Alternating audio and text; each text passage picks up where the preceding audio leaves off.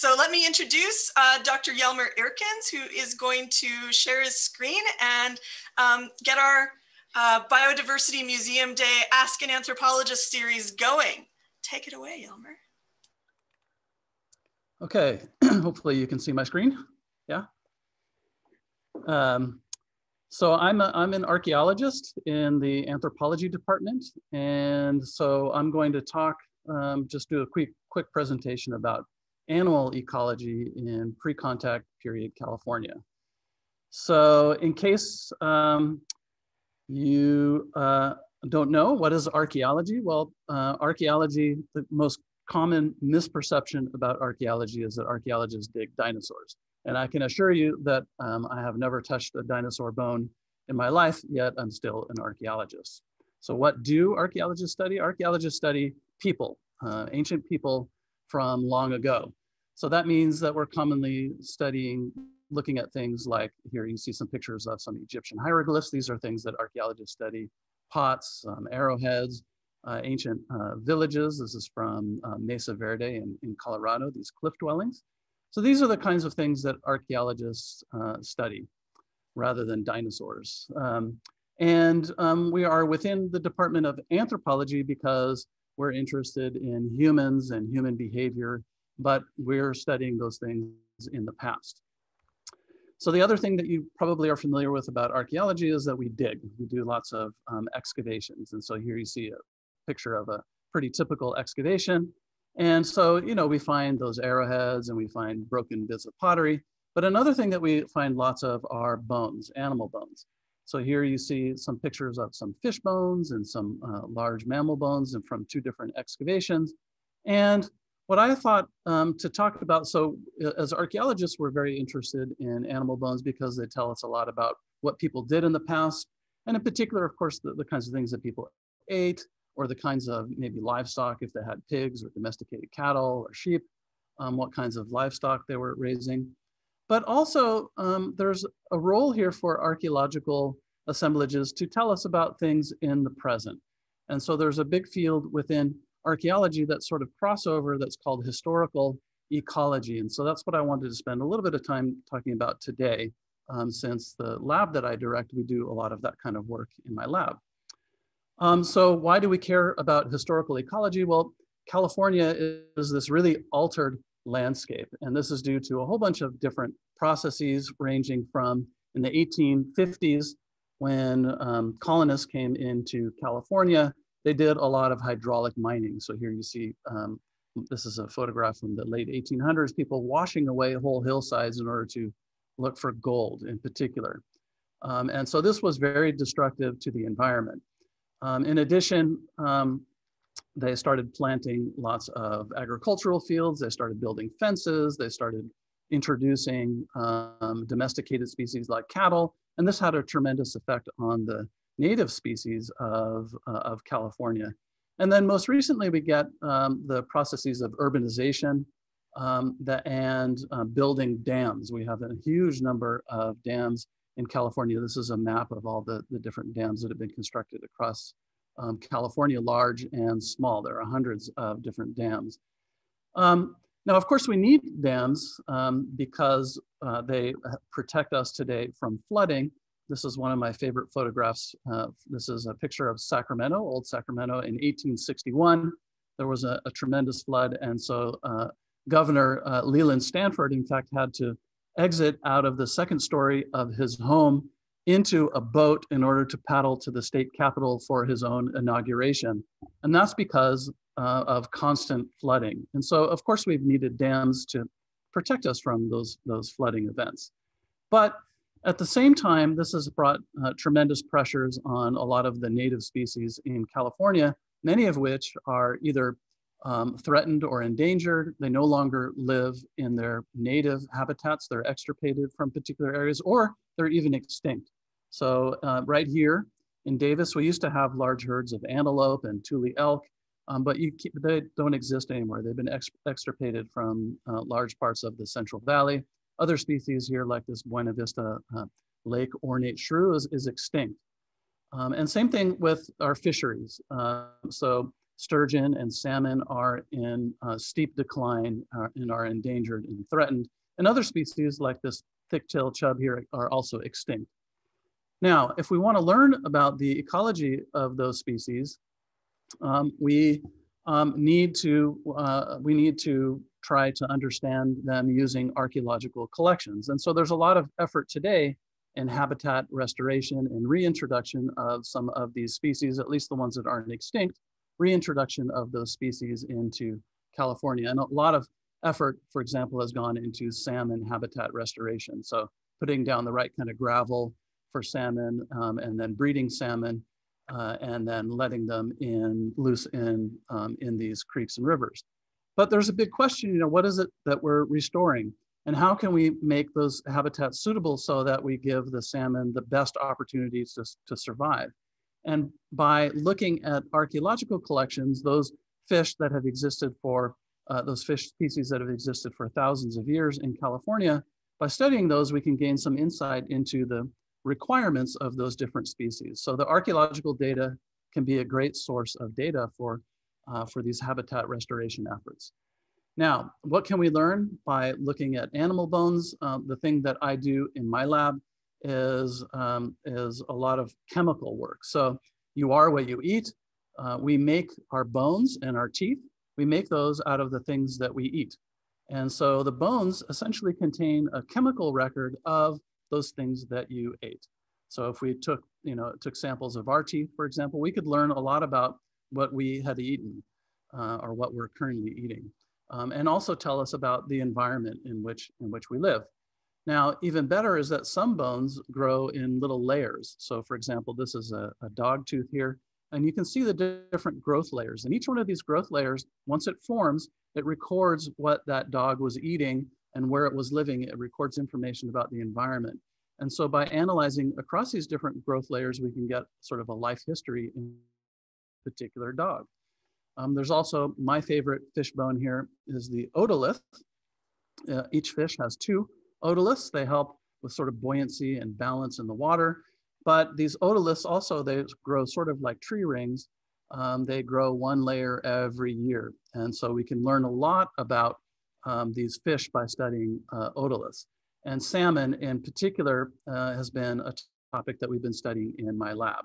So we all know about salmon. They breed up in these creeks, and then they migrate down out into the ocean. They spend a number of years out in the ocean, and then when they mature, they come back up into the Sacramento Valley, in which case people would oftentimes catch those salmon, they would eat them, and they would throw those bones into archaeological sites where hundreds or thousands of years later, archaeologists find those bones.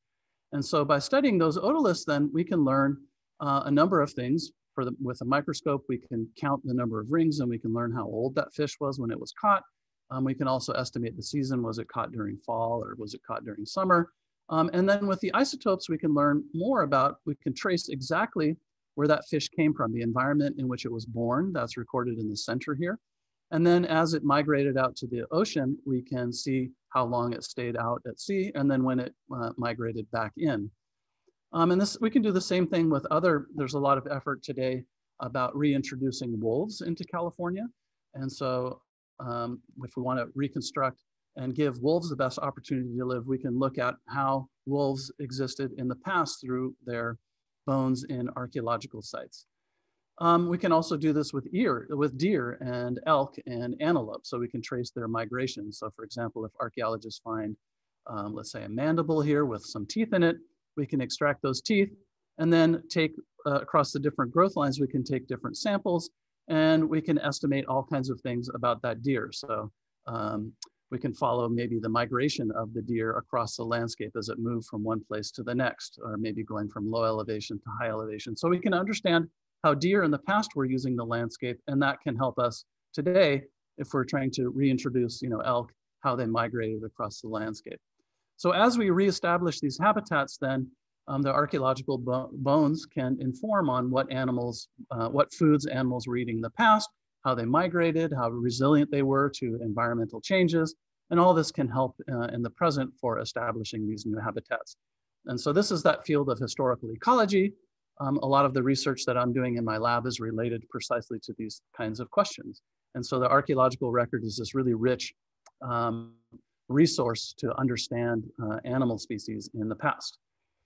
So that's quickly what we're doing, some of the things that we're doing in my lab, and I'm happy to take some questions. I don't know how long I went here, but I think I did okay, 10 minutes. So I'm happy to answer any questions you might have. Thank you, Yelmer. Yes, if you have questions, you can throw them into the chat and Dr. Eerkens will be happy to answer them for you.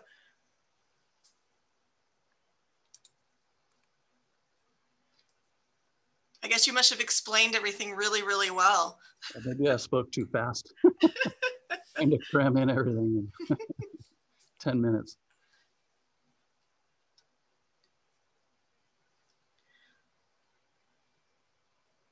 Well, I have a question.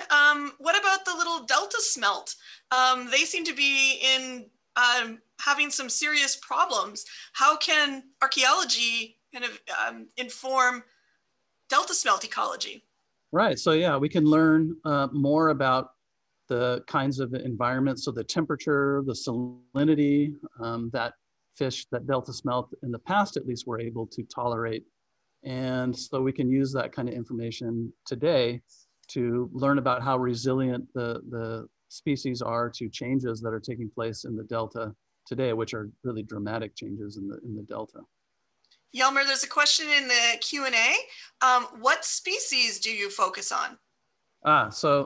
So far, my lab, we've been focusing on 2 different species. We've been focusing on salmon, and we've also been focusing on Sacramento perch.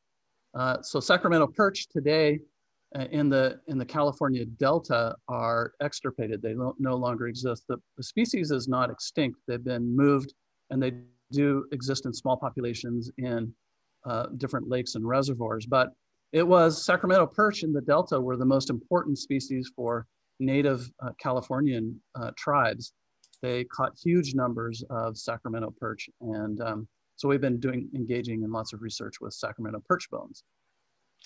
And then I have another question in the chat. Do you have any current restoration projects, which you sort of answered there, that you're kind of working on tangentially?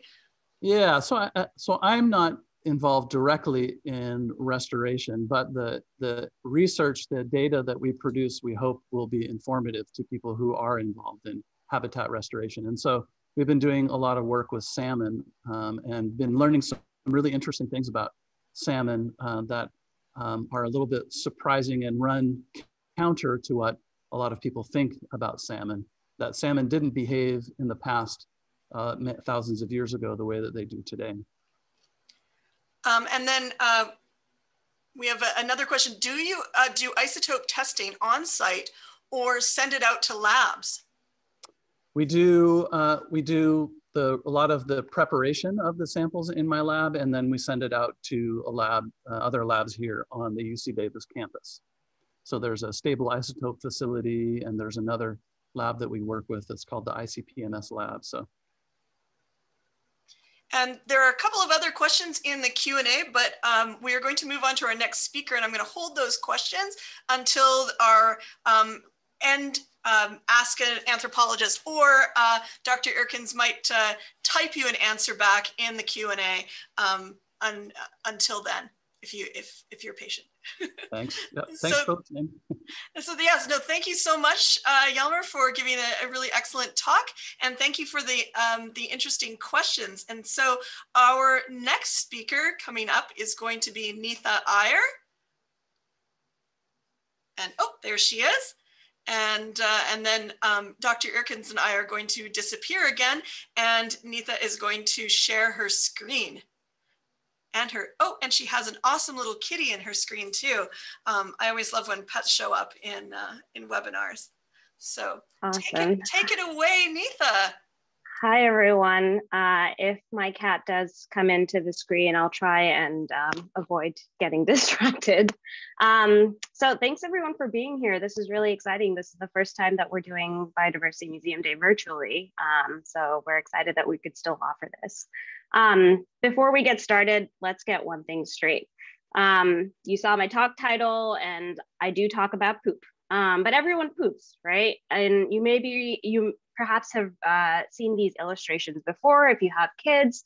This is from a really well-known children's book called Everyone Poops by Taro Gomi. And this is a pretty universal fact. It happens to be especially true in the species that I study, which is the gorilla. Gorillas poop quite a lot. And before we get into the specifics on why on earth I'd even be studying poop in the first place, let's talk about primates and gorillas. Now, some of you in the audience might be curious. Why am I studying gorillas in the Department of Anthropology? After all, anthropology is supposed to be the study of humans, right? Well, gorillas are actually our second closest relative after chimpanzees. Our last common ancestor with chimps lived about 5 to 7 million years ago. And then we split from our last common ancestor with chimps and humans with gorillas lived about 8 to 12 million years ago. So I'm super interested in animals that are super closely related to humans. And anthropologists like the ones that you're going to hear from today study humans as well as their close living relatives. A primatologist specifically is an anthropologist who studies living primates. And this doesn't just include chimpanzees and gorillas. This also includes several of the other primate species you may have heard of, like orangutans, monkeys, lemurs. So primatologists study a lot of different primate species that are very closely related to us. And I specifically study the gorilla. So where do we find gorillas? One of the perks of my job is that I get to travel to do field work in these really fascinating countries to study these amazing animals. There are currently 2 living gorilla species that inhabit dense tropical forests and montane forests in equatorial Africa. They live in countries like Nigeria, Gabon, Equatorial Guinea, and the Democratic Republic of Congo, which is where I worked primarily. So gorillas are quite large, right? And you'd think it'd be pretty easy to find them in the forest. In reality, it takes quite a while to locate these primates in these super dense forests. And I do work in secondary forest that happens to have a lot of vegetation that makes it hard to find them sometimes. So I do work in the DRC. And sometimes it's super hard to find them. But what you want to do is to try and find them using different traces that you might find in your habitat. So part of a primatologist's job entails traveling through this thick vegetation, looking for signs and traces, such as, the remnants of food plants that they were eating, or if you're really lucky, you can potentially find a fist print in the ground, which is, super rare, but that it's really special when you do find that. And we follow them. So we follow these traces and we try and figure out where these gorillas are. And wherever we study primates, the work that we do is really impossible without the skill and expertise of the local community members who live near these forests. So once we find these gorillas, what do we do next, right? We locate them, we find them. And this is a picture here of one of the gorilla groups that I study. Well, not all gorilla groups are super easy to observe. In fact, most gorillas are quite wild and unhabituated to human presence. So over time, people have slowly got into this process of habituating animals to humans that would allow us to observe them without really posing a threat to them. So when you observe gorillas or other primates that are habituated, generally they don't perceive us as a threat. And so this group that I study it lives in a tropical forest in the Democratic Republic of Congo. And it's a social group that consists of about 23 individuals. And let me tell you, observing primates in the wild is really an exhilarating experience. For my dissertation research, I've spent over a year collecting information and data and studying a particular gorilla family in the DRC. These gorillas are a subspecies called the Growers gorilla. And let me tell you, they're really magnificent. They live in these family groups, like I mentioned, that includes a dominant male called the silverback. They're called the silverback. You can probably see on my background here because they have this silver fur on their back. Several females and all of their offspring. So this is super cool, right? This kind of mirrors sometimes the dynamics that we see in human families. And when I'm out there, I'm collecting a lot of data. This includes super basic information, the who, what, when, why of science, right? What am I collecting? What's the kind of data that I note down? Well, I'm taking down notes on gorilla identification, on the food species that they're eating, the time and date or the season that I'm observing the gorillas, their behaviors, as well as their habitat. And all of this information is super helpful when you want to try and build a picture of the social context of the gorillas. So who's interacting with who in the family, as well as the environmental context. So where are they, interacting? What's the kind of habitat they're interacting in? So over time, you can gather tons of information about food species that primates eat. And gorillas have quite a wide diet breadth. They eat fruits, bark, leaves, ton of different food species. And I'm also interested in how gorillas move within their habitat, because as you can imagine, they have to move within their forest to try and find these different food species. And gorillas move quite a lot. So the gorilla species that I study has quite a large home range because they incorporate a lot of fruit in their diet, which tends to be dispersed within the habitat. So I'm collecting information about basically where they're moving within their habitat. I use a GPS tracker to learn a little bit more about their daily movements. How long are they traveling each day? How long does it take for them to get from one food source to another? Do they travel more in some seasons than others? Those are all questions that I'm interested in answering. I also study social behavior. So basically trying to understand who interacts with who over time. And over time, you can really gather some really detailed information about who is interacting with whom within a group. So these are pictures of two gorillas within the family that I was studying. So there's a blackback, which is kind of an adolescent male, and a juvenile, really young male. So this allows us to kind of infer social dynamics within a particular family. This can help us construct what are called social networks. Maybe you're on Facebook or some kind of social media. You may have that one friend that you send messages a lot to, or you tweet at a lot. And there may be some people in the group that you never interact with within your social network. So gorillas are much like humans. They have social networks in which they interact a lot with certain individuals.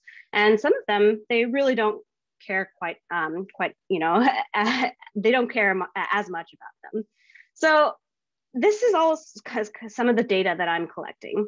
And as you can imagine, I probably look quite strange to a gorilla. Some of my behaviors maybe need to be documented in a notebook or a field notebook as well. So like I mentioned before, I collect and study gorilla poop or dung. Gorilla dung is this treasure trove of information. You can find out what food species they're eating if you don't have access to that direct observation.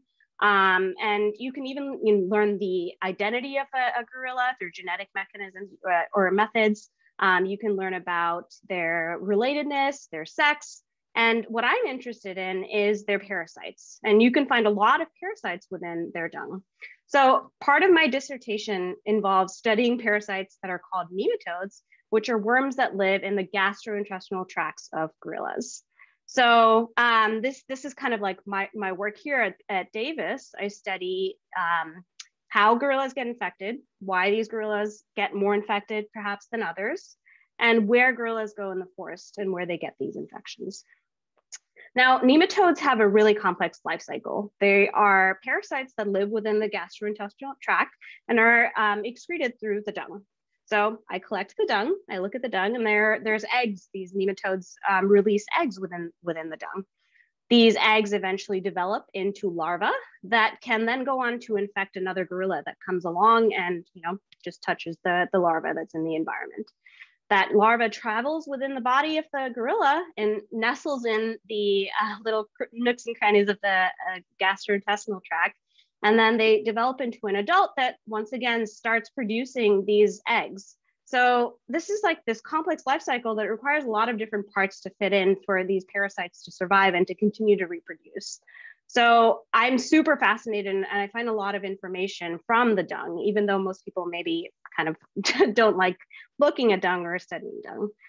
So these are all parts of the questions that I study and a lot of other primatologists study. And unfortunately, gorillas and a lot of primates are critically endangered. They live in forests that are continually shrinking due to deforestation.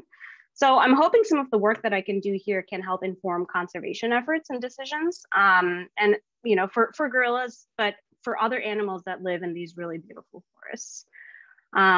So I hope that, some of the work that I'm going to do, I'm in my 5th year now in the PhD program. I hope that some of this work can be applied and used by conservation NGOs and governmental agencies that are living in these countries where gorillas are found. So I also have a lot of questions. Like part of the job of a scientist is to continuously ask questions. And the more questions I ask, the more unsolved answers, you know, the more unsolved questions remain. So if you have questions, I'd love to hear them. And I think I might be on time here. I hope I haven't gone over. Thank you. No, that was great. Thank you so much. And in fact, actually, you do have some questions in the chat room. The first one is, do the gorillas you study have different personalities? And do those personalities affect their social interactions? Oh, you need to unmute. Sorry. No. All right. Yeah, that's a really great question. So a lot of people who study animals there's this entire field of literature and study called animal personality research. And with primates like gorillas that are super charismatic and, you know, a lot like humans, sometimes it's hard and you have to try and not anthropomorphize or put your human projections or personalities onto gorillas, but there's definitely a lot of variation within behaviors that you would see in gorillas. So there's some gorillas that are more social. They might be, you know, more interactive with other group members. Some that are maybe just a little bit more elusive, some that are like super kooky, like some of the young ones just have really interesting personalities. So yeah, there's definitely a ton of behavioral variation that we see in gorillas. And then the next question, Neetha, is when you showed the aerial photo showing gorilla movements, they seem to stay in the area with lots of visible tracks. Are those man-made tracks or roads? Oh, that's, yeah, great question. So most of the habitats that they live in are pretty dense. There's one road that goes through the particular field site that I was showing there.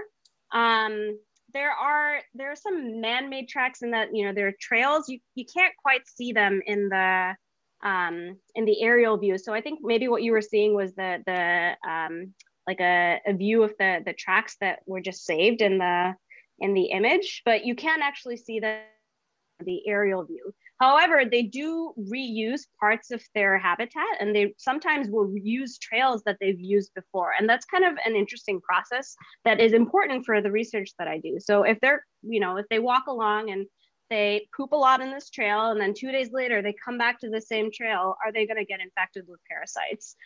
So yeah, they do have these like trails that they may reuse over time. And one last question before we move on to the next one is, do the parasites you study affect the health of the gorillas, and do they affect conservation efforts? That's a great question. It's also a question that people in my dissertation committee asked a lot. So, you know, gastrointestinal nematodes and parasites, we often think about like getting rid of worms. We take a deworming medication to try and get rid of them for humans, but they're ubiquitous in nature. They're found in everything. They're not quite as deadly as something like Ebola, which infects and is very deadly to gorillas.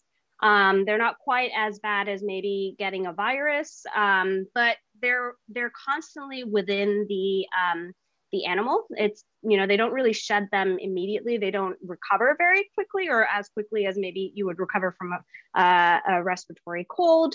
So over time, they can have a long-term impact. And if a gorilla is super stressed out, or if it's infected with another parasite, there may be these interacting effects that would exacerbate certain conditions. And parasites are constantly sucking resources from their hosts. So there is some kind of health dynamic there, although there's still a lot of data that needs to be collected on that. Well, thank you so much, Neetha. And so remember, everyone, if you have questions, please type them into the Q&A, and we will answer as many as we can in between the talks. And then whatever ones we are not able to answer between the talks, we will have a segment, Ask an Archaeologist segment at the very end of the talks, where we will answer any questions we were not able to get to and any additional ones. So, so I'm very excited to hear our next speaker, who is going to share her screen, Maiwa Adegboyega, who is also a doctoral student in the Anthropology Department here. Hi. Hello. So let me just do that really quickly. Lovely. Okay. Hi, everyone. Good day. My name is Mayowa Adegwega, and it's a pleasure for me to be here with you today to tell you a little bit about the work that I'm doing here at UC Davis. Today, I'm going to tell you about my work on fossil reconstruction, the techniques I use, and what these fossils can reveal to us in the end. So who am I? Well, first, I am a PhD candidate, as is said, and I am from Lagos, Nigeria, and I am a paleoanthropologist. A paleoanthropologist is simply a person who studies the journey of human evolution. And there are many ways to do this, but I focus on human fossils. So what do I do specifically, you may ask? Well, I study the evolution of the shape of the human pelvis, or hips, as we tend to call them. I look at how the pelvis has changed over millions of years, and I look at how those changes affect how we use them. So if you're anything like my parents at this point, you're asking, why did I choose to study human hips? Well, the pelvis is important for many things we do as humans, like standing up and walking around on two legs. It's important for childbirth, which is necessary to give us the next generation of humans. And it even plays a role in body heat regulation, so thermoregulation.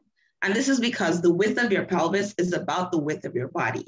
And the volume of your body, which is affected by width, actually affects how heat is lost and gained or retained by your body. So to understand how we've changed, we have to go very far back in time and look at the bones of the human species that came before us. There's just one problem. Fossils are very rare, and when we find them, they tend to be pretty smashed up, distorted, and they tend to be missing many, many pieces. This is due to the pressure from the earth lying around them. It crushes them, especially since the pelvis has a big cavity in the middle. It's very easy, imagine it being laying in the ground, it's very easy for it to collapse on itself. So a lot of the time, before we can really learn anything about those individuals, we need to first reconstruct these fossils. Now, sometimes reconstructions involve filling in cracks and replacing missing fragments, like the two fossils on the screen with the black background. But other times you need to actually replace whole pieces of bone, like the picture at the bottom right corner. Now, you also need to know a little bit, or a lot actually, about human anatomy and how the pelvis works, because that information will guide you towards a better reconstruction. So now I'm going to walk you through a reconstruction of the hips of a very special fossil. So this is the Kabara II Neanderthal, AKA Moshe. Moshe is an adult male Neanderthal from the Kabara cave in Israel. It's in Mount Carmel, Israel. And it's estimated to be about 60,000 years old.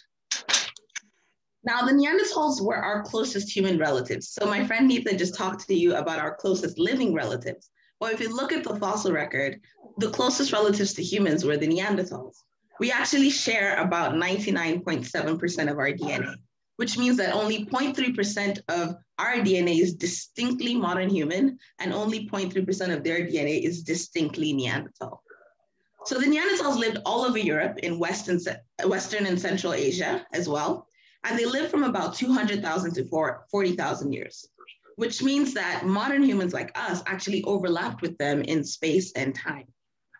In fact, it is known from genomic research that Neanderthals interbred with humans. So chances are many of you have about, let's say, 2% Neanderthal DNA in your genome. They're very similar to us in many ways. They have pretty similar brain sizes, but they're also shorter limbed. They have bigger bodies, really large rib cages. So they're stockier than we were. Now, Kabara, as you can see, Moshe, as I like to call him, is a relatively complete fossil. A lot of the time, you only have a few bones or fragments. But if you look lower, you can actually see that Kabara is missing a big chunk of its pelvis. In fact, the left hip bone is missing a huge chunk. Now, I know the left is on your right, but remember, when you're facing someone, your right becomes their left. So the first thing we do is we take the bones of the hips, we scan them with a CT scanner, and those images are uploaded into a 3D program. And the program that I use is called Avizo, A-V-I-Z-O. So these images that you're seeing on the screen are actually the scans of the fossils, and they look pretty real. In fact, the first time I saw these pictures, I thought those were the actual bones, but no, these are the images from the scans. The next thing in Avizo, we identify each fragment, and then we create what we call a surface rendering for each one. So that's like a computer replica for each piece. And because each of those pieces are made separately, like the one you're seeing on the screen, you can treat each of those surface renderings as individual fragments. So I was able to identify 39 pieces on the right hip bone, which is the good hip bone, the one that's not missing that huge chunk, and about 4 pieces from the sacrum, which holds it all together in the back. So once I'd made the surface rendering for each fragment, I could move each piece around, kind of like the way you can see them at the last picture. And then I could actually put those bones back correctly. Now, what you couldn't see from that first image was that even from the bones that you're seeing, some of them are not quite in the correct position. Some of those fragments have shifted. So being able to move them around allows me to correct some of those distortions. Now, this is where my knowledge of pelvic anatomy comes in, because I have to have a pretty good idea of where each piece should go based on how human bones, past and present, are aligned. So one example, for example, of some of the distortion that happened even with the right hip bone that is more complete is this. So in the first picture, the A, you can see that's the original. You can see that that bottom piece, so I actually have a hip bone right here with me. So that bottom piece right here, which is the base, is crooked in A. So B is my reconstruction. I was able to straighten out those pieces into a smooth curve like we would expect. C was the reconstruction done by a colleague and friend of mine. And his reconstruction, he decided to make it a little straighter. So D is just the overlapping picture showing how each of those 3, hips look kind of different from each other. So you can see the D rises up, the green one rises up a lot more, the blue one is somewhere in the middle, and the gray sort of sits somewhere as well. So once I had the right hip bone just as I wanted it, I made a replica, I just flipped it over, and so now I have a bone from the other side. Now you might be wondering, what happened to the original left side? Well, I made the decision to leave it out of the reconstruction because it was too badly damaged, and it was much easier to do a reconstruction where I just made a mirror image of the really good right side. Then to make sure that the sacrum fit the second hip bone like it fit the original one, I had to also do some reconstruction here as well. So as you can see, with the original sacrum, it's not very symmetrical. Now, this is largely because we're not perfectly symmetrical anyway. No one is. But Moshe, in fact, is more unsymmetrical than most. He has a lot of differences on the left and the right. But then there's also distortion due to the result of fossilization. All that pressure being applied to it has distorted some of those bones. Now, because my left and right hip bone are about the same bone, I had to make sure that now we had the left side having the right side's sacrum, sort of. So what I did is, again, I made a replica, I flipped it over, and then I cut off the unwanted side on both of them so that it had also the both sides that fit both hip bones perfectly. So now that I had 3 good bones and I was able to assemble them using the same 3D software, I was able to then build the fossil back. And I had a colleague, the same colleague from before, recreate the whole pelvis as well. Now, in the past, interestingly enough, this particular pelvis has been reconstructed before, but it was done by hand and it was quite a while ago. So this technique allows us to create more than one replica. It allows us to correct mistakes, allowed us to make a number of possibilities. Now, it's important to know that each fossil reconstruction is never going to be a perfect reconstruction of what the individual looked at in life, but it is still an important recreation that can help us understand that individual specifically or Neanderthals in general. So finally, we 3D printed our reconstructions, and here is one of them in my hand. So this is the blue one, the one that I did. And then we were able to take measurements, compare it to the old reconstruction, and compare it to other species as well. So thank you for taking time out of your day to listen to how I use modern technology to help us study the past. And if you have any questions, I would love them. Thank you. Thank you very much, and my sincere apologies. That was my fault that there was some distraction coming in. Dr. Irkins wandered into my lab, and I didn't realize that my mic was still on. So I sincerely apologize to everyone. But we have some questions in the Q&A for you. The first one is, how is the DNA of Neanderthals studied if they have been extinct for thousands of years? Good question. Oh, so that's great. When we find fossils, sometimes, if we're very lucky, we can actually extract some DNA from them. So even though a lot of DNA denatures over time, some of it can still be preserved for about an amount of time. So we've been able to find some fossils that have some DNA that we can look at. Awesome. And then the next question is, are Neanderthal pelvises different from modern human ones? If they are, do you know how they would have affected Neanderthal childbirth? That's one of the major questions that I've been trying to answer, and that is a big part of my research.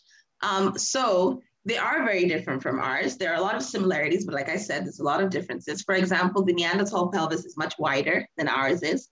Also, our pelvis is also, so if I look at the pelvic canal, if I do this, the Neanderthal is a little bit more like this, while we are kind of rounder. So at the inlet, the part where the baby first enters, we are wider, actually side to side. That makes sense. But at the outlet where the baby eventually ejects from the body, we're longer front to back. So this means that modern human babies have to rotate themselves twice, because one time is for the rotation of your head, which is angled this way, and your shoulders this way to pass through that first width. And then the second time they have to readjust to pass through the other one. So human birth is actually one of the more complicated ones in the hominin lineage.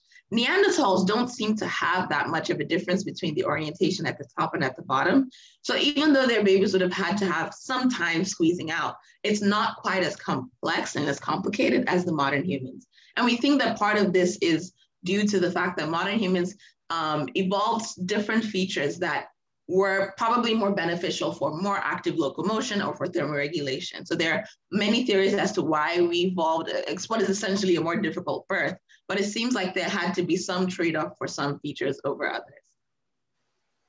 Thank you. That's making me rethink the two children that I birthed even more. And it also makes me think maybe I think being a Neanderthal, having a child would have been preferable.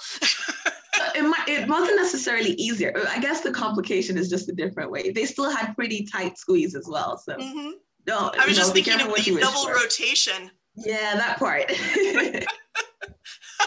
I had the first one had a very, very large head.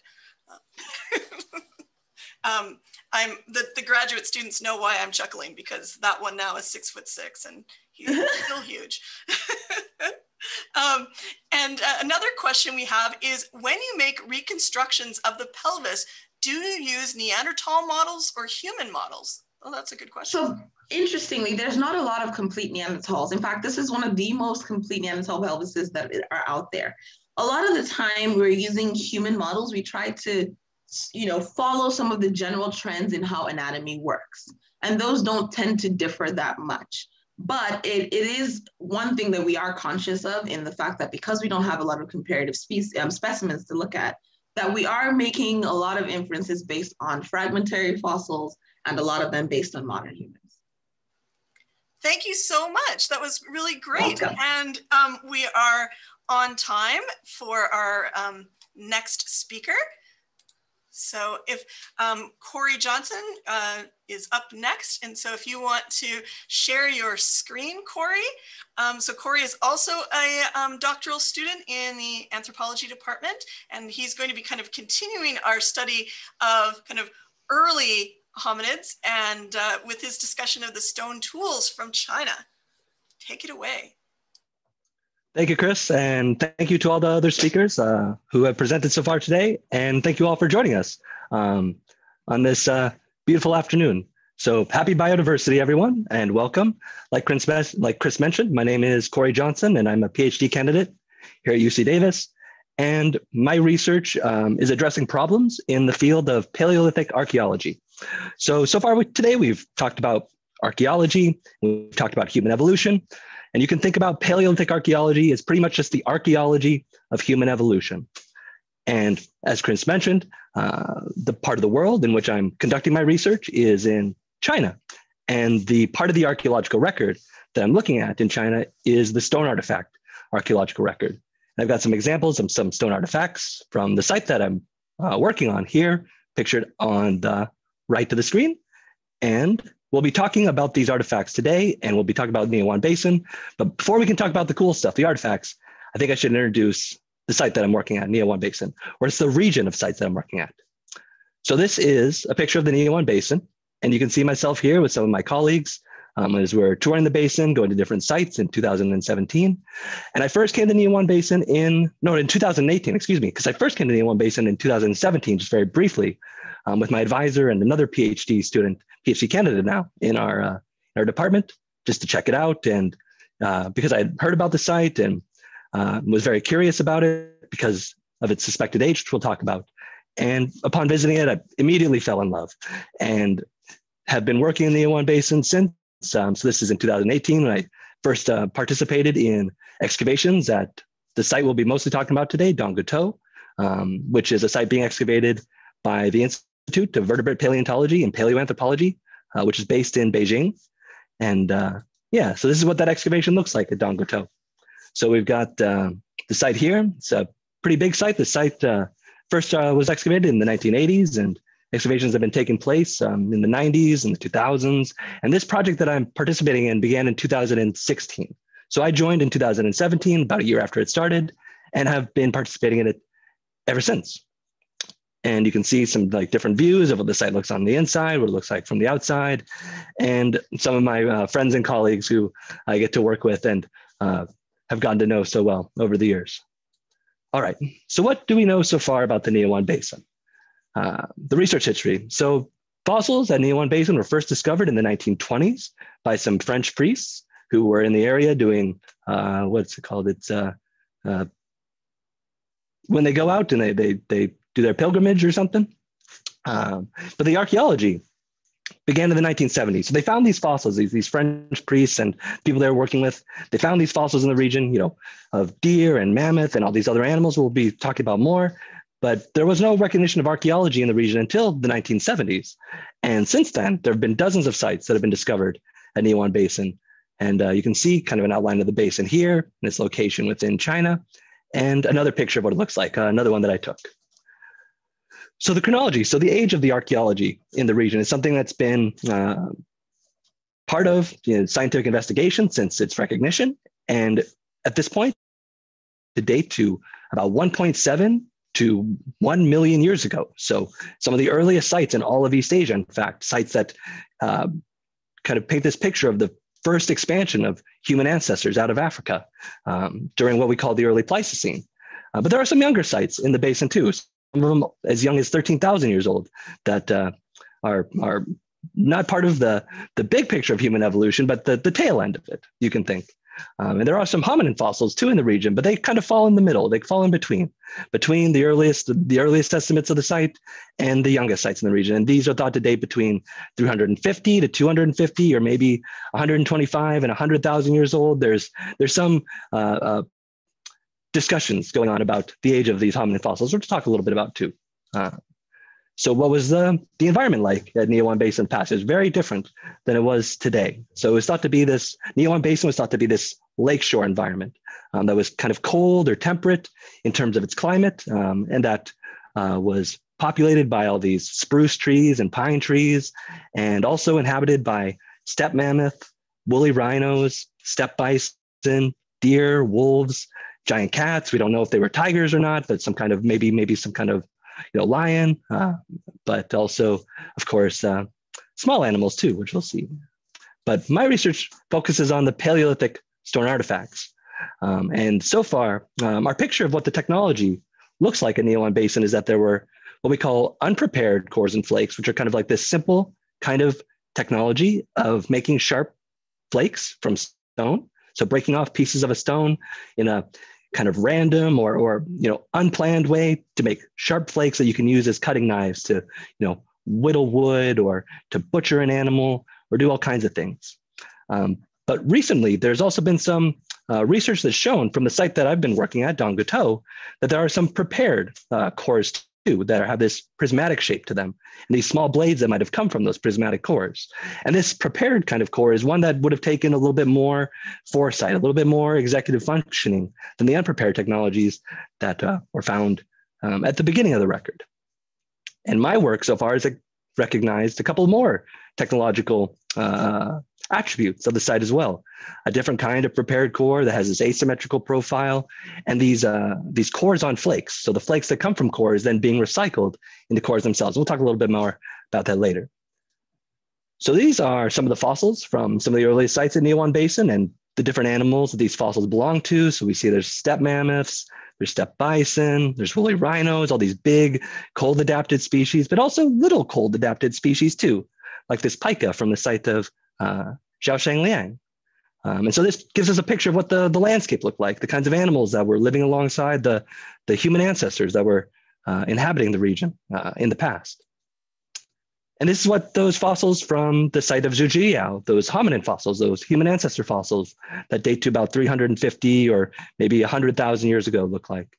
And one of the interesting things about these fossils is because of their age and because of their morphology, something that Mayowa was talking about, morphology of these individuals, is it's not quite clear exactly what kind of hominin group these fossils belong to. It's definitely members of our genus Homo, but there's some discussions about whether these are early examples of Homo sapiens in East Asia, or maybe an elusive other kind of species or subspecies of our lineage called Denisovans, which in a nutshell, you can kind of think of as like the Neanderthals of East Asia.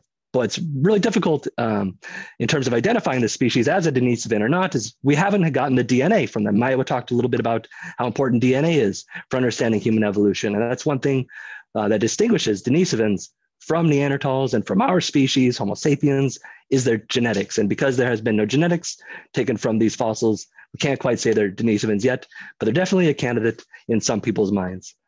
Another interesting thing about them is that they seem to have this life history that was much like our own, which wouldn't be surprising if they are Homo sapiens, but if they're Denisovans, brings up some interesting questions. But what we're really interested in today is the technology, the stone tools, right? And that's what we see here. We see some flakes, which we see in the top row here. These are the pieces of stone that were broken off of cores, like we see here. And there's also some of these small blades that come from the site of Dongguotou, where I'm working. And those small blades are thought to come from these kinds of cores. And these are those prismatic cores that I mentioned before. And they're prismatic in the sense that they have this prismatic shape. It's pyramidal, like a prism. And they're prepared cores because they're thought to have been shaped in a certain way to produce flakes of a certain shape as well. These elongated, narrow kinds of blanks from platforms that have this prepared surface. And so this is the surface, this is the top here that we're looking at from above. This is what would have been struck to break off pieces along the surface here. And it's thought that maybe there was some preparation, some shaping of this surface going on before these pieces were broke off, which suggests there's this planning, this kind of different steps that are taking place that have been predetermined before being enacted. That is a far cry from what we're seeing with these unprepared cores, which kind of just they're rotating the cores in their hands, it's taking advantage of any kind of suitable platform that they can exploit. And so this is what had been recognized at Dongguotou before I started working there. And then this is all looking at material that had been previously excavated from Dongguotou. But with our new excavations at Dongguotou, I've recognized these three other categories, or two new categories, and some more examples of those prismatic cores from the site as well. So these are those same prismatic cores. They're a little bit different. I'm calling them narrow prismatic cores because there's some other things going on with the treatment of some of their profile in terms of their shaping, or perhaps their reduction. Some more of those long and thin blanks, but also these asymmetric cores. And what I mean by asymmetric is there's two surfaces to these cores, and one surface is flat and the other surface is more rounded, it's more convex. And it's this flat surface that was the preferential surface. This was the main surface that was used to remove flakes. And there were, am I running out of time? I'm seeing something in the chat. Oh, excuse me, I'm gonna blow back up. If I'm running out of time, I'll be quick. So this is the main surface they were removing flakes from. And then they were preparing that surface here on the asymmetrical side. And there's some blanks that seem to come from these cores too that I believe are related to this. And then here's some of those cores on flakes that also have prepared platforms and are indicative of lithic recycling going on at the site. So to wrap things up, the significance of Neowon Basin archaeology, it provides clues to how technology was changing during the Paleolithic in East Asia. Because it used to be thought that technological evolution during the Paleolithic in East Asia was stagnant, before the arrival of the people who live there today, Homo sapiens. But this view has changed a lot over the last 20 years with new discoveries that have taken place in China and other parts of East Asia. And so the question no longer is, was there technological change in East Asia? But instead, how much of that change can be explained by local innovations, by hominid populations that were living there locally, and how much can be explained by new groups coming into the region that either met those populations or replaced them throughout human evolution in the region. So thank you all again for coming. Xie if you speak Chinese, and I'm happy to take any questions now. Thank you again. Oh, thank you. Thank you so much, Corey. That was really interesting. I'm also married to somebody who specializes in stone tools as an archaeologist. So I have a strong appreciation for stone tool analysis as well. So if anyone has any questions, please put them into the Q&A.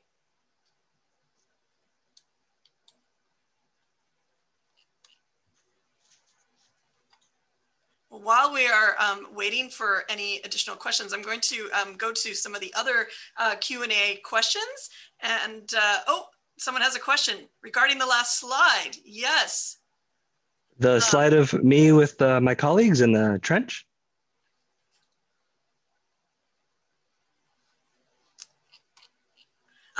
It says, do any of the animal bones indicate what, if any, hunting was happening in that area, especially connected to those stone tools that you are analyzing? Really good question. Yes. Thank you. Yeah. Actually, my colleague, Zhao Min, is working on that. And we don't have any thing to share with you yet, but from observations just on the site, from the fossils that are being excavated with these stone artifacts from Dongguotou, there are some indications of hominin butchery taking place. Some really clear signs, Chris, that I know you'd appreciate, because I know John is a stone artifact archaeologist, and you being a zooarchaeologist, I know you'd appreciate some of these marks on the bones. They're looking like chop marks that are going on, separating the tendons of this horse metapodial. And perhaps maybe recycling as a soft hammer, something that Xiaomin is going to determine with her analysis. She is a postdoc at the IVPP. Yeah. Thanks, Corey. There's another question here. When was the photo taken? And I believe it's the one in your last slide. So I think you're wondering when you were there, probably pre-COVID, I'm guessing. That was 2019. And yes, because of the pandemic, unfortunately, the excavation wasn't able to take place last summer, but here's hoping for this summer, right? Yes, as we all are hoping for vaccinations will speed up. Yes. Yeah.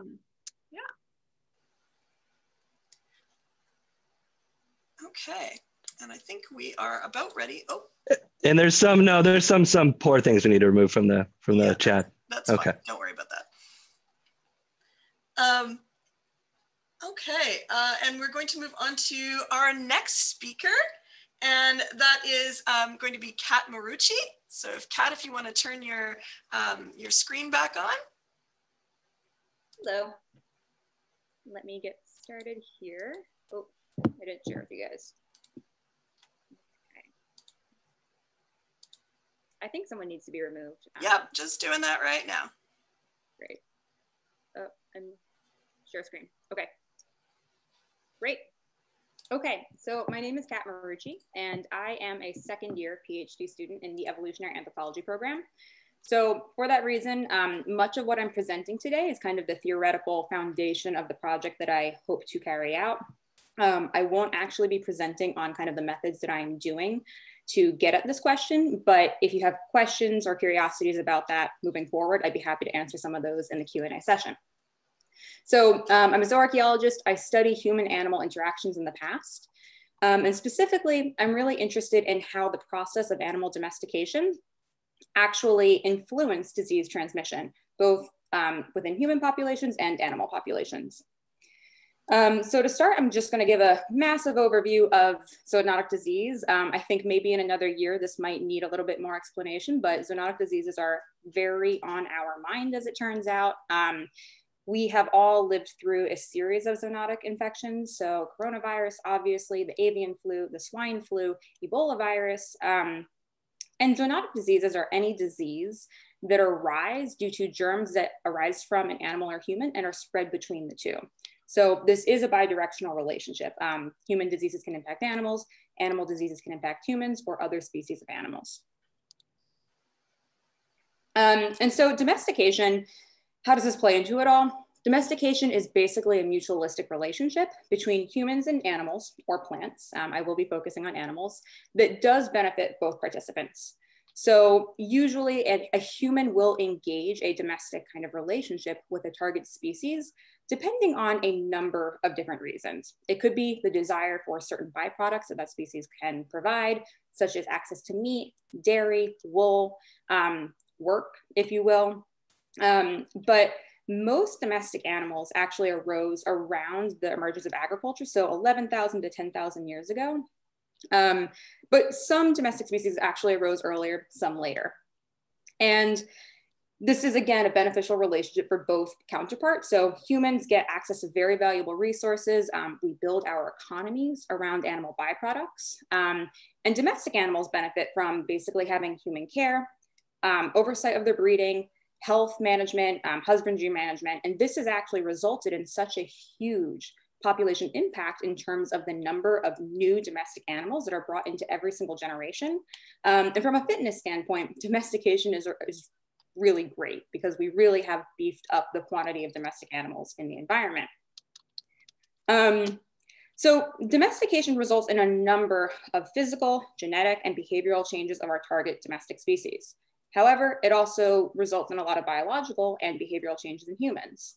Such changes include humans have to put forth a lot of time investment in terms of creating excess food storage to hold extra food, food production to actually feed their domestic animals rather than just feeding themselves, a lot of monitoring and care in their livestock species or their other domestic animals.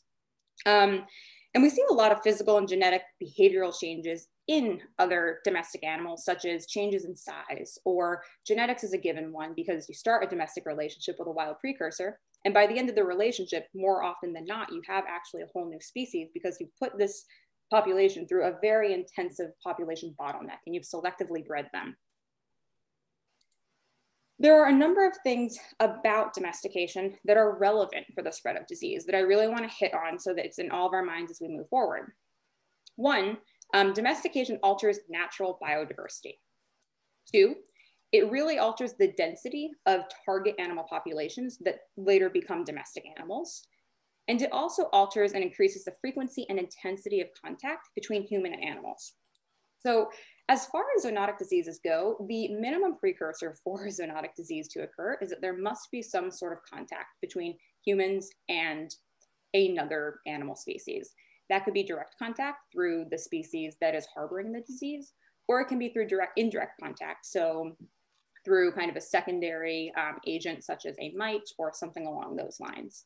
But moving forward, we are going to keep these concepts in mind as we kind of consider how disease might play a role in domestication.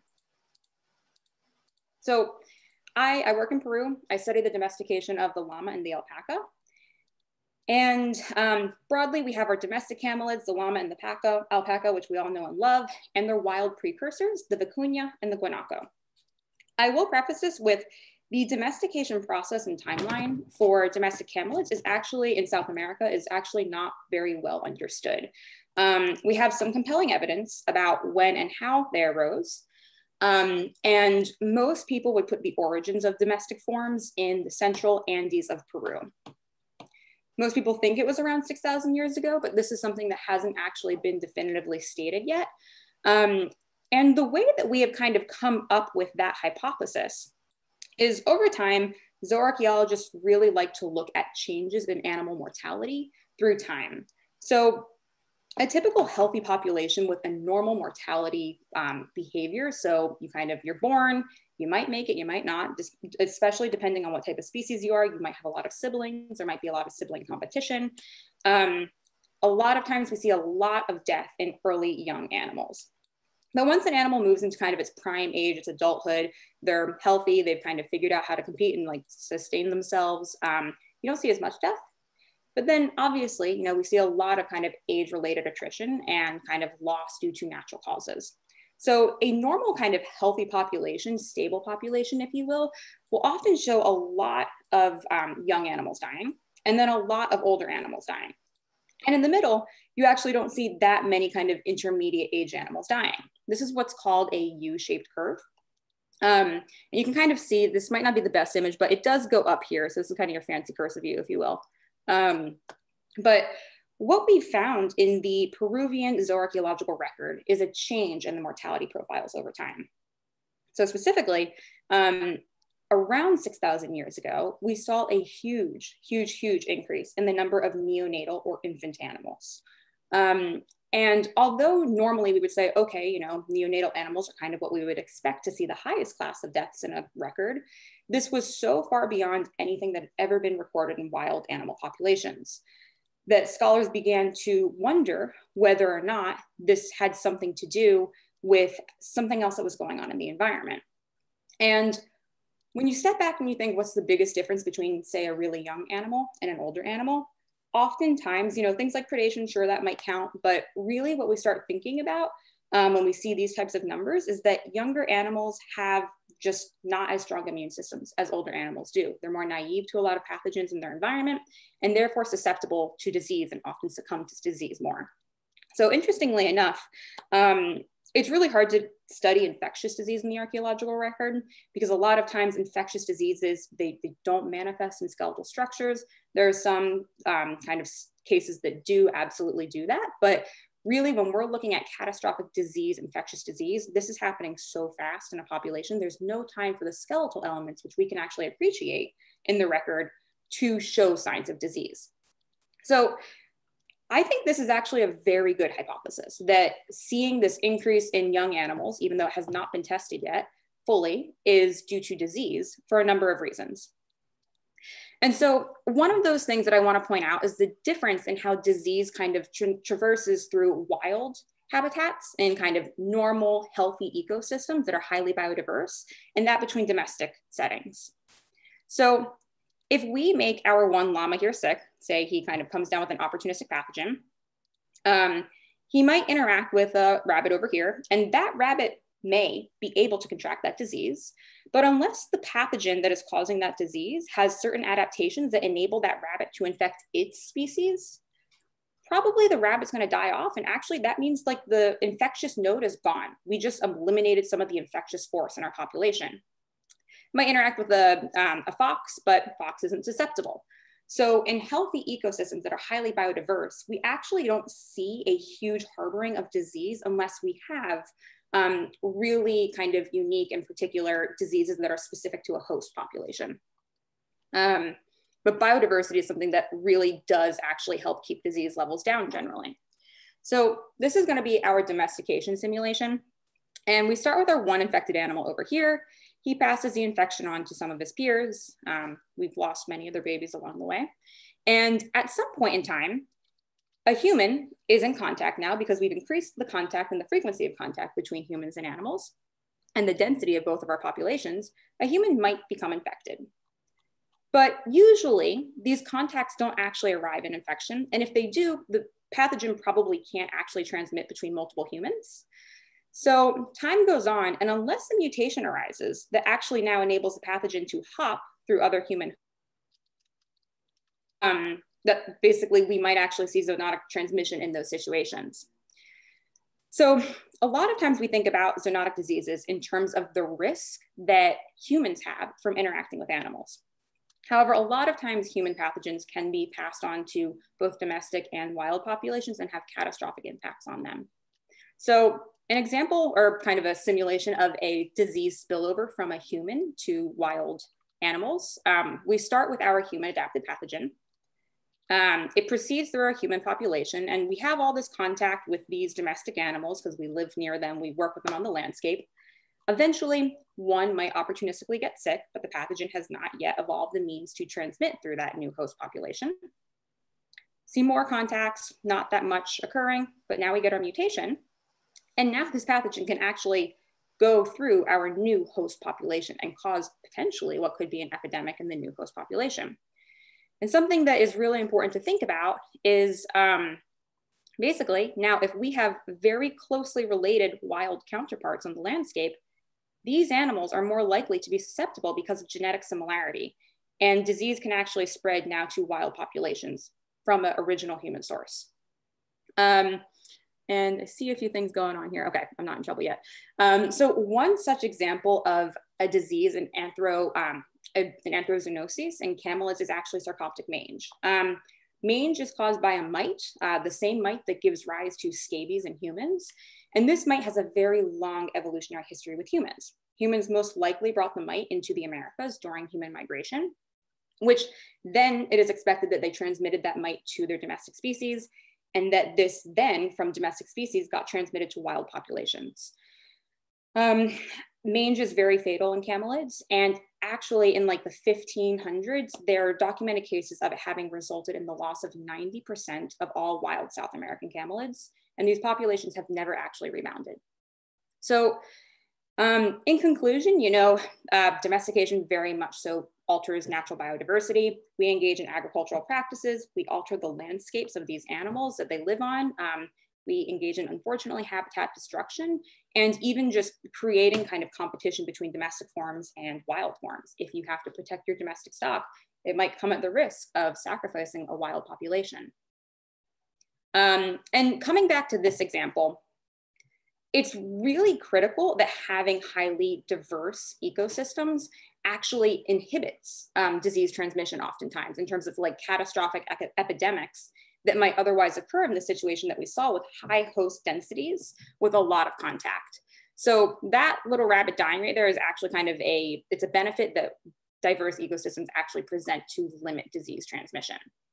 And we changed that during domestication. We actually removed a lot of biodiversity. We artificially increased populations, and that actually puts it at a higher continuous risk for zoonotic disease. Another thing, because we have so many domesticates on the landscape now, it is our responsibility to make sure that we are monitoring the health and the welfare of those domesticates, not just at face value, but because our health and welfare is inextricable from that of theirs. And finally, it is Biodiversity Day, so we do have a responsibility to protect the remaining wildlife populations that we have through the development of more sustainable practices. Thank you very much for listening.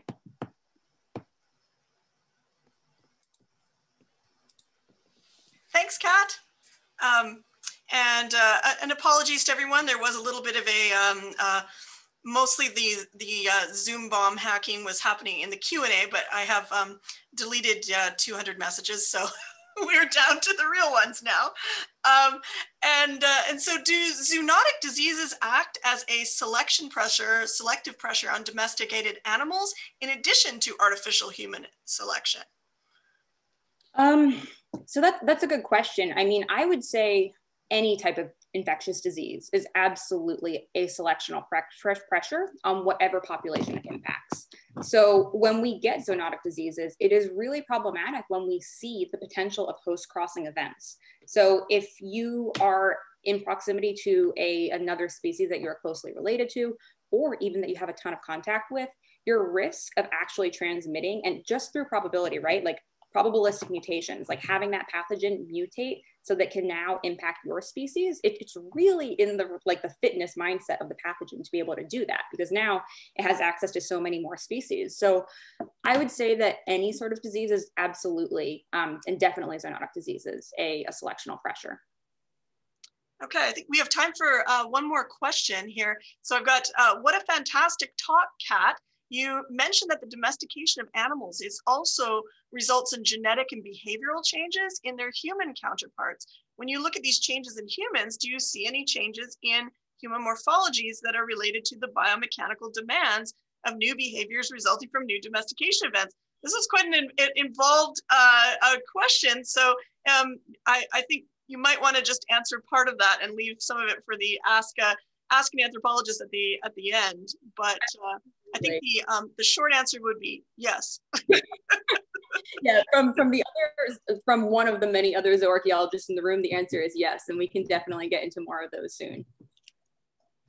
Yeah, and yeah. Oh, one last thing I think I'm just going to quickly do before I introduce the next speaker, were the densities of camelids in early domestication significantly higher than the densities of the wild populations? Densities, okay, of domestic camelids. So that's a great question. And because we don't actually have a very clean-cut timeline as to when domestication first started versus when intensification of domestication like ended up occurred, it's actually very hard to determine that. What we do see on the landscape is we see from 9,000 years ago in Peru, we see mostly a subsistence strategy that depended on actually hunting deer. And over time, the frequency of deer decreased relative to the amount of camelids we see in deposits. So it looks like people start hunting camelids more until we get to 6,000 years ago when there are so many camelids. And unfortunately, this is the tricky thing about these species. There are so many morphological, there's such morphological variability in the guanacos and in the vicuñas, and they have very large distributions that the variability between those species alone and when they overlap on one another does mask the variability in terms of early emerging llamas and alpacas. So unfortunately, this is a very hard question to figure out. Yes, I absolutely agree with you, Kat, and thank you very much. And we're going to move on to our last graduate student talk of today, and it's Erica Ebel. And Erica actually works with me, so she is going to be talking about work in northwestern Greenland. All right, I'm just going to get my screen set up here. All right, can everyone hear me and see my full screen? Yes, we can. All right, this is great. Thank you, Kat, for that awesome presentation. I really liked your little animations in there. I'm going to be talking about netting dovekies in northwestern Greenland. So we're going to go to a completely different part of the world for this presentation. And just to give you an idea of how far north I'm talking, I have a little map here for you. So if you're joining us from Davis, California, you're down here in this green area, and the archaeological site of Etot is in the northwestern portion of Greenland, and it's all the way up here where that red dot is. So Etot is a really unique place to live because, as you can see from these two photos here, it has a tundra and ice-capped landscape. You'll probably notice that there's no trees there. There's a dearth of vegetation, and it's mostly soil and rocks and ice. It's also a really unique place because it has an actual relative abundance of animals. You might not think of the Arctic and think of biodiversity, but for the Arctic, this specific area actually has quite a few animals that migrate at least seasonally. And the one animal that I'm going to focus on today is the dovekey. And this is what they look like. They're a really small bird, a small seabird. They weigh less than 200 grams, and they can quite literally fit in the palm of your hand. And they've provided a stable and secure source of food for Inuit and pre-Inuit peoples of northern Greenland for the last 1,000 years. And they migrate into northwestern Greenland, actually in the millions, and they're there for about 3 months out of the year. Oh, and I'm so glad that Neetha talked about poop because I'm also going to talk about poop. So one thing that you might be thinking of, if you have millions of birds within the area, they're going to poop a lot. They're going to produce quite a lot of guano, especially when they're flying from their nests and into the ocean to get their food. They actually have quite a lot of droppings that fertilizes the surrounding area. And what this does is it acts like a fertilizer for other vegetation on the ground, which is great for animals like muskox, which you can see all of the grass and the vegetation that gets fertilized from the bird poop. And what that does is the influx of those grazers and those animals, muskox, caribou, Arctic hare, and Arctic fox, it also draws in humans because humans living in the Arctic need to eat. And so they often eat animal products.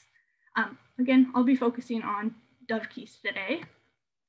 but just a little bit on the people who were living in this area of the Arctic. There's actually two different groups that occupied Etah at slightly different times. The first group, they're known as Late Dorset. We don't know too much about them, but what we do know is that they left some really beautiful archaeological materials behind, such as these carvings made out of antler, bone, and ivory. At the time that this group disappeared, a second group came in and occupied the site of Etah. And they came in around 1250 AD, and their descendants actually still live in northwestern Greenland today. But I do want to mention that the site of Etah was abandoned in the early 20th century. All right, so now for the fun stuff, the actual netting of dovekies. You might be wondering how people actually caught these tiny little birds. And as you can see, here's a woman down here. She's holding up this really large net into the sky and hoping that birds will fly into it. So if you're going to catch one of these birds one at a time, probably doesn't seem very efficient, might take a long time. But when you have a large net like this, you can actually capture 5 up to 10 at a time. And so it kind of makes bird catching worthwhile. And what these large nets are made out of is pieces of narwhal ivory, small pieces of driftwood, because again, there's no trees in this environment, and so you have to use what you get. So they're lashing together small pieces of wood, ivory, antler to make that long pole. And for the actual net portion, it's pieces of seal skin kind of tied together to form the net. Excuse me. All right, so here's a close-up of the net. You can see a bird actually caught in it. And then on this left side, you can see this woman, she's holding a pole. This one actually looks like it is made out of wood or something. But again, these actually are historic photos taken in 1913 to 1917. And I wanted to also highlight in this photo the rocky surroundings where the people, wait out and wait for the birds to fly by so they can raise their nets up and catch the birds. The birds actually nest in those rocks. They'll lay their eggs right underneath. And so while one person is waiting for birds to fly by, kids and all sorts of people can crawl around and actually collect eggs at the same time to get double the protein, double the food. And so people actually still have this kind of hunting techniques, as you can see with the net here on the right. This is a modern net made out of modern materials, but people are still using basically the same type of net to hunt the dovekies. But I should say that these pictures are in southern Greenland. Again, Etah was abandoned in the early 20th century. So talking about Etah and all of the archaeological remains there, Etah shows continuous occupation for about the last 1,000 years and serious exploitation of the dovekies that are roosting at that site. So this might look familiar. It's an archaeological unit. So archaeologists, we dig square holes. In this next photo, you're looking at the profile. So here's my mouse. This second photo is actually the profile here. And this white little chalky bit is actually hundreds of small auk bones all together. So looking at that, you can tell people were really eating a lot of dovekies.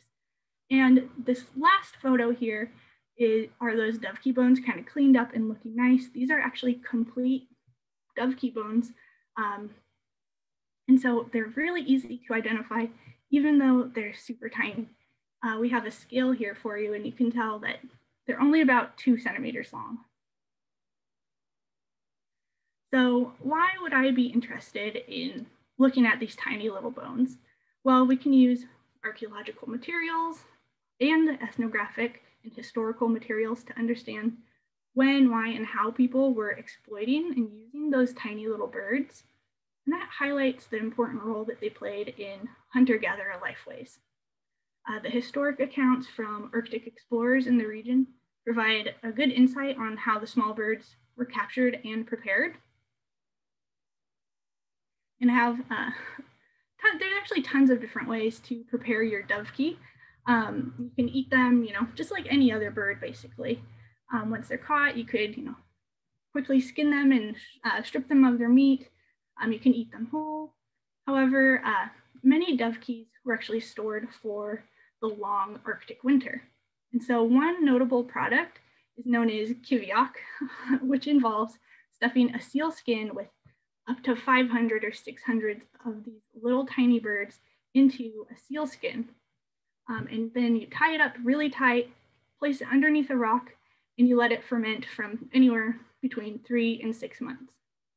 And so what this does is it ferments the birds, kind of processes them, and the end result is described as a highly aromatic food with a cheese-like consistency. And this is actually a tradition that is still practiced today in Greenland.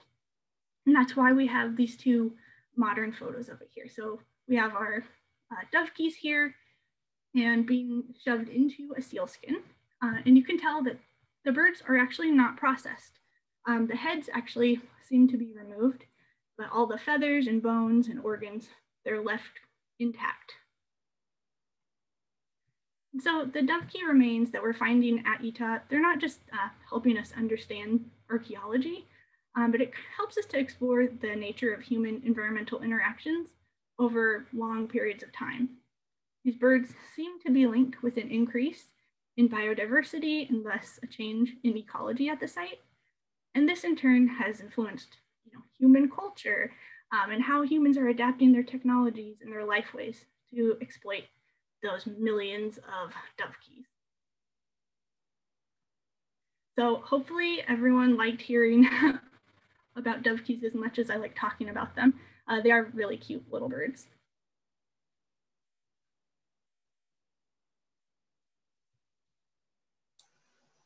Thank you.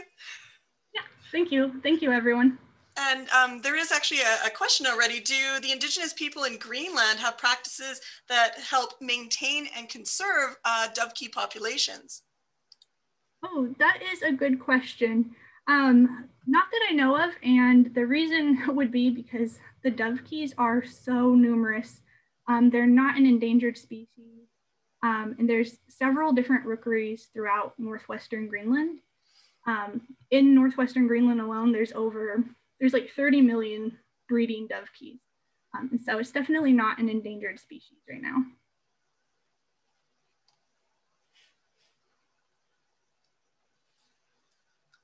Any other questions out there about tiny bird consumption and the poop that they leave behind?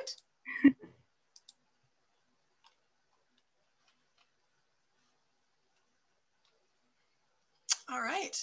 Well, we will move on to, it's me. So I am your last speaker for today, and then we will have a general Q&A and get back to some of the questions that we put on hold in the Q&A room, and hopefully answer them then. So as you probably noticed, we're kind of bookending this speaker series, kind of talking more broadly about anthropology as a four subfield discipline, something that includes archaeology, linguistics, cultural anthropology, and biological anthropology. And so we've heard from all of these various aspects of anthropology, and today I'm going to be talking to you a little bit about art in the Arctic and how that art is translated into contemporary Indigenous cultures in the Arctic today. I will caveat that by saying, and it's probably pretty obvious, that I am not Inuit or Indigenous, and so this is my perspective as an archaeologist looking at this, but hopefully gives you a little bit of an idea of what it is that I can tell you about art prior to Euro-American contact in the Arctic. So let me share my screen here.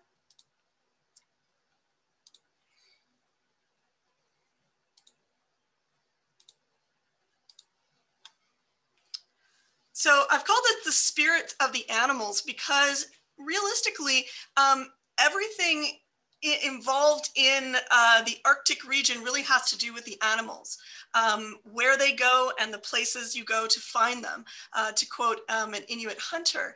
And so the spirits of the animals really play into all parts of Inuit life, particularly prior to missionization and contact. Hey, and Dr.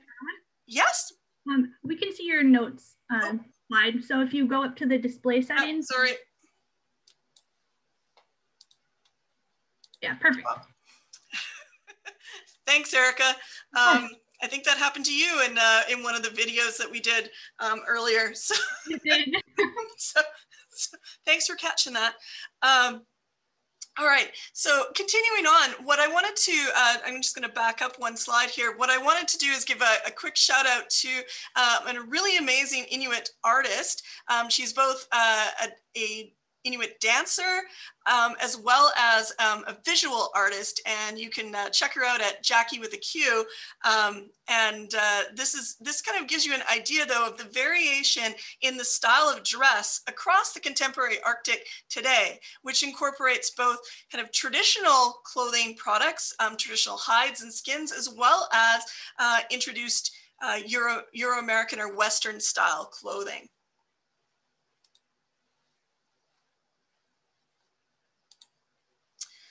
So to situate you in the world, we're looking at the top of the globe in the circumpolar region. And so Inuit live in the upper regions of the globe here, where you are seeing the kind of blue area here, but also into this part of Russia as well. So Inuit mythology and art, I want to emphasize that these two things are intimately entwined. They are not something that you can separate as one thing is art, one thing is mythology, one thing is hunting. It is all part one and of the same. And Inuit myths are very complex. They are dramatic forms that are told orally, but they reinforce a fundamental part of Inuit culture that all nature has a spirit. And the fundamental tenet here is that there are other worlds beneath the sea, inside the earth, and in the sky. And in fact, humans and all animals have what's known as an Inuwa, which is their spirit. And so that kind of emerges at birth, where it's part of the baby's first cry, and then that bubble bursts at death. And so it becomes part of this cycle of life.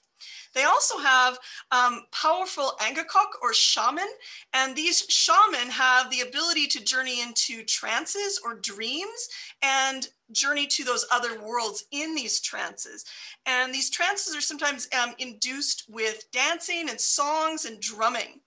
It's one of the reasons why drums were often something that was banned in indigenous Arctic cultures, because Christian missionaries thought that it kind of led to more of this shamanistic practices. So storytellers would continue to model and remodel old myths and create new myths as needed. And so taboos that would arise would often have to do with something that somebody had done, that perhaps a new taboo would prevent those bad things from happening in the future. And the way that you evoked these different spiritual and mythological aspects is through small carvings, through the production of drums and the playing of drums, through dances, through masks, through clothing, and in songs. And all of these things together kind of help pass on these oral traditions. And many of these traditions had a very strong practical aspect to them, of things like don't go near the water's edge, or the sea witch will get you, or you know, pay attention to polar bears because they are both, they can eat you, but they are also very powerful spirits. And so it was a way of kind of realizing that you were part of nature. And this really kind of fits in with our Biodiversity Day theme today. So I wanted to show you the very first time that I went to the Arctic, and we excavated on a place called Little Cornwallis Island, which is in the central Canadian high Arctic in what is now Nunavut. And we found a number of really interesting carvings there, many different polar bears of various different shapes and sizes, where you have polar bears that are swimming, some that are, and this is one I found, some that have polar bears going in two different directions, and this one has a little hole in the middle. It probably was worn as a pendant. Lots of swimming bears, very stylized. Some are on four legs. Some of them have these kind of skeletal motifs, and then some are actually transforming. This is kind of an interesting one that's transforming from a bear into a human or a human into a bear. And we also have this kind of interesting combination up at the top corner here. You can see where we have a sculpin and these very stylized polar bears that are kind of swimming. And if you're thinking they may look a little bit like a harpoon, they do. And there are harpoons that are also stylized as swimming bears to potentially get the kind of hunting prowess of the bear invoked into the hunting implement. And a really interesting one that we found here is a kind of a combination of a diving seal with two walrus on either side. This is carved out of walrus ivory, and then a human face on it, which is interpreted based on our ethnographic knowledge of the region as being probably a shaman's tube for kind of, again, evoking those spirits. And then you may have seen a preview in Erica's presentation where we see these carvings here, and I wanted to show you those previous carvings. And so we found those previous carvings in 1994. And now you go from the central Canadian Arctic across about 400 kilometers to northwestern Greenland, and you find 4 carvings that are almost identical, and these ones were found in 2016. And so the project that I started on and our most recent time in Greenland, we found an identical set of carvings with the sculpin and 3 stylized bears found placed together. And we're not exactly sure what this means, but clearly there was some sort of connection in terms of the way that folks in this region thought about the animal world and the spirits of those animals. My other little favorite carving from Northwest Greenland is this little guy that's waving hello. But I also want to point out that carvings, again, are part of the whole of their lifestyle. So they are decorating combs, they're decorating hairpins, they have these elaborately carved fish lures. And so carvings are not something that is new as far as talking about contemporary Inuit art, just that they are taking a different form. Inuit in the late 19th and early 20th century were carving little figurines out of ivory for outsiders, so polar explorers coming to the Arctic as a way to trade or exchange for other goods that they may be interested in. So this was kind of the first sale, you might say, of artwork in the Arctic to outsiders or tourists. And so this is something that has continued, but what was added was not just the carving of stone or bone or antler, but printmaking. And so there was an artist named James Houston who came to the Canadian Arctic in the late 1940s and adapted Japanese printmaking techniques for the North.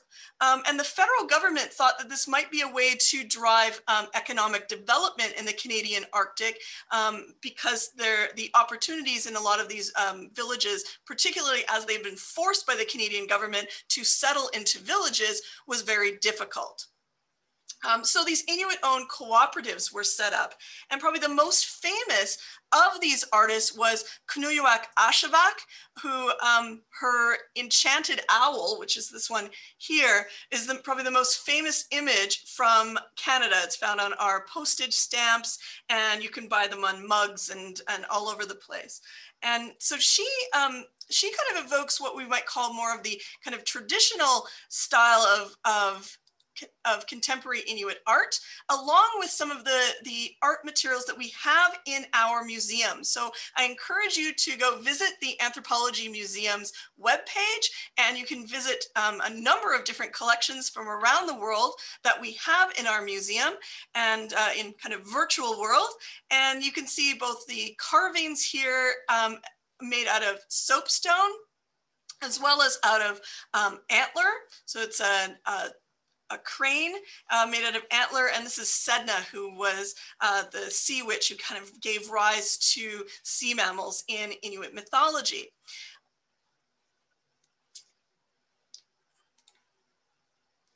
And I wanted to also give a little bit of a shout out to down the road. You can go online to the De Young Museum until it's open to the public again, and take a look at some of the Inuit art that they have as well. So David Rubin Piktukun undertook this kind of bear man shamanic transformation. And I put it up here because it evokes what you see in some of the prehistoric or pre-contact art that you find in the Canadian Arctic. And as he says, in our culture, we have such a thing called spirit helpers. With the introduction of modern religion, he means Christianity, the shaman slowly disappeared, but they live through the artist in this day and age, as we are extensions of that. And so there's a lot of change going on in the Arctic right now, and that is particularly salient with respect to climate change. And there's a word that they use called to behave strangely. And the Arctic is experiencing climate change like no other place on the planet. But what I want to leave you with is the artistic elements, because it actually is kind of a bit of a positive note to leave things on. And it is really women in the Arctic kind of leading the way here in maintaining traditions in terms of clothing styles, dance. There's been a revival of traditional tattooing. So this is an image from an archaeological find that dates to almost 4,000 years ago. And here you see women's hands and also tattooing of faces within the past 10 years has become revitalized across the Arctic, from Alaska to Greenland. And I also wanted to point out two amazing Inuit women, one who was, has been and continues to be a champion for the Arctic environment with her book, The Right to be Cold. She was nominated for a Nobel Peace Prize for her work, bringing the attention of the Arctic to the world stage.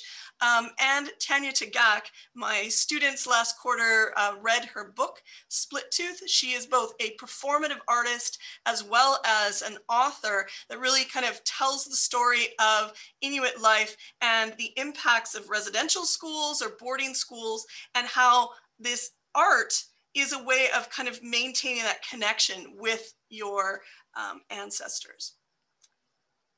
So thank you all very much. And we will shift on to the Ask an Anthropologist stage, where we can go back to some of the Q&As that are in our Q&A session. And I will stop sharing right there and invite all of the presenters to turn their videos back on. So that was, we're ending with a little bit of kind of cultural anthropology meets biodiversity and climate change, after kind of starting at the beginning with human ecology and animal ecology here in California. So I'm going to, there was a question here that I think I missed for Erica. I think it came just as I was starting. So Erica, I'm gonna pass this on to you. It said, when eating kiviak, were the bones and feathers also eaten? And do they ferment into a cheese as well? And does this complete bird consumption and or fermentation add nutritional or biotic benefits? Yeah, these are all great questions. When you eat kiviak, you actually discard the feathers once you pull them back out of that seal package. And I guess they're somewhat easy to remove, but you do actually eat the bones. So I'm not sure if the bones become cheese-like or mushy. They do. They do, okay. So yeah, I've heard it described as like a spreadable texture. I've never eaten kiviak myself. So you do eat the bones and everything except for the feathers, the beak, and the feet. About probiotics, I'm not really sure. I'm assuming there's probably some kind of benefit because it's fermented, but those benefits probably don't outweigh the risk of botulism or, getting infected from eating, birds that were fermented for 6 months.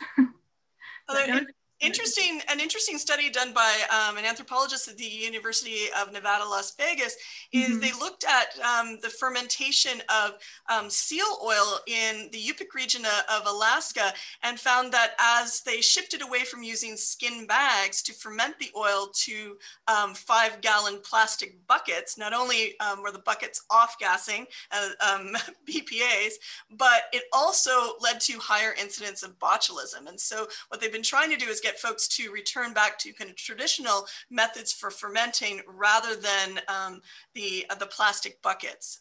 But plastic buckets are very popular in the villages that we work in the Arctic. And so after we were done excavating, all our buckets were claimed up pretty quickly by the folks in the villages that I've worked in. Oh, sorry. Are there any differences in the form or type of art that mark different Inuit groups? Can you learn about variations in beliefs between groups? Well, I won't attempt to determine people's belief systems in the past. That's really difficult. But we do see artistic elements that are quite different when you go across the entire circumpolar region. So even if you look from the Bering Strait region of Russia and Alaska, and then compare that to what you find in Canada and Greenland, there is quite a difference in terms of the style of the art, in terms of the types of little dots and circles and things that are used. What's found in the Bering Strait is said to have more kind of artistic connections to kind of to China, to Mongolia and those regions, but they're also very kind of universal in some ways. Dots, circles, lines that we find virtually everywhere, as my paleoanthropology colleagues could tell you.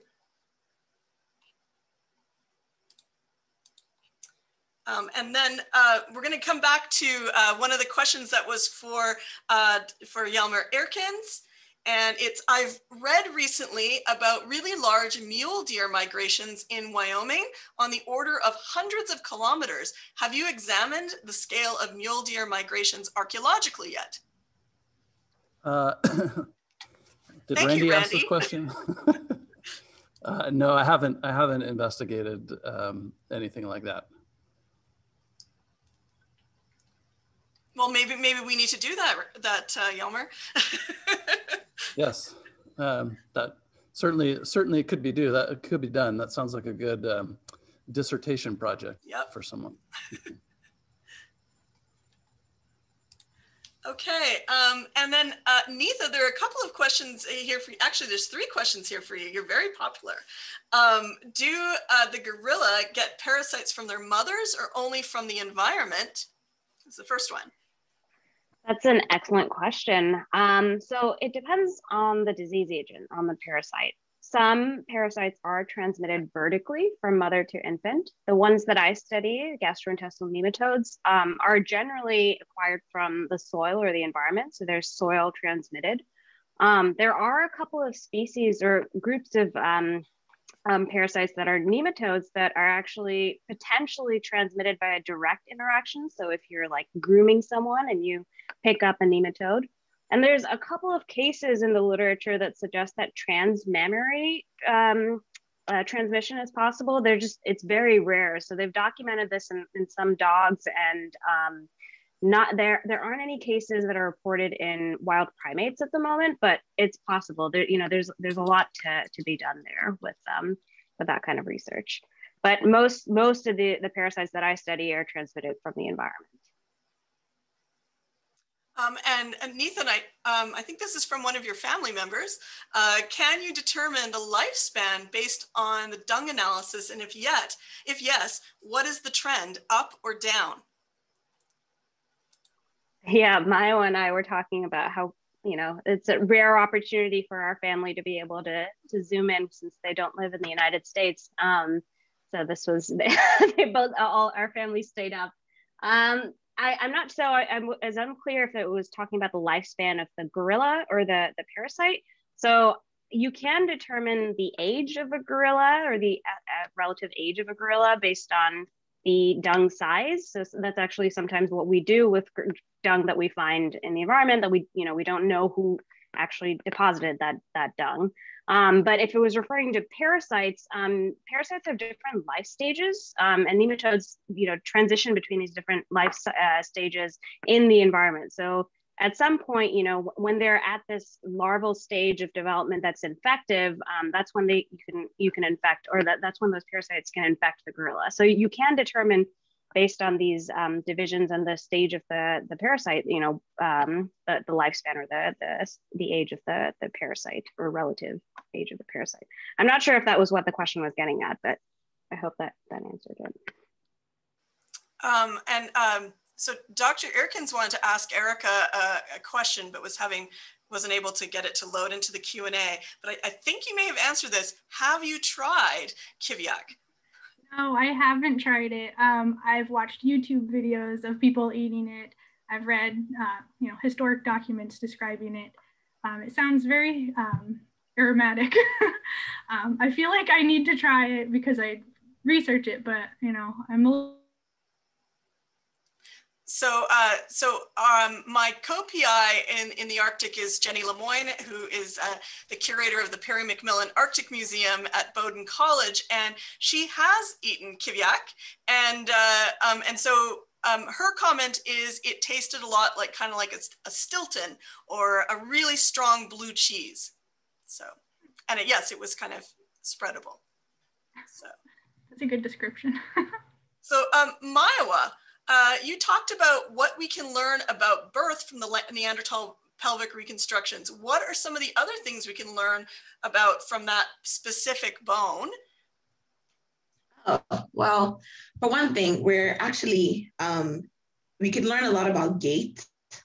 We could learn a lot about posture, for example. So one of the things that changed in the reconstruction from the sort of original fossil as is that we found out that the sacrum, which is that part at the back, I actually have my model here. We found out that this was pushed forward a little bit more. So if you look at it, the cavity, this was a little more upward and now it's been pushed down. And that's something that is actually seen in modern humans. We have a pretty forward-oriented pelvis, which affects the way our vertebral column actually arranges behind there. So what it looks like is some of these traits are becoming, some of the traits that I looked at actually seem to have a slightly, not necessarily a modern human, but as far as the reconstruction and the reconstruction moves some of those features a little bit closer to the modern configuration, which is probably showing that there's a lot more variation in Neanderthal pelvic structure than we thought. Also, Neanderthals lived for a very long time, so you might also have a time differential in some of those features. You might also have a geographic differential in those features. But from this, it'll be interesting because there've recently actually just been a reconstruction of the vertebral column as well as the ribs. So it'll be nice to actually work with those researchers to build Kibara again together and see what all those other reconstructed bits can tell us about its posture. So we think it would have had maybe, Neanderthal posture would still have been different from ours, but we can definitely learn a little bit more about how they moved about. And there's another one here for you, Neetha.